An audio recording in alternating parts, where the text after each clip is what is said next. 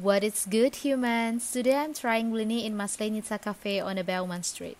Have I ever told you about this dessert before? Simply, it's a Russian pancake, but it more looks like crepe. Do pancake and crepe actually have the same definition? I don't know, but after all, it's Blini. Well, every time I visit new place to eat Blini, I prefer ordering the original one over others with bunch of toppings. For me, knowing the original taste is going to be a standard of me to visit the place again or not. So I got 2 pieces of Blini as my dinner today, the original one and another with maple syrup. Honestly, I'm not really sure about the best Blini texture should be. Are they supposed to be soft and a little bit crunchy, or perhaps rubbery? Should it be thick or thin?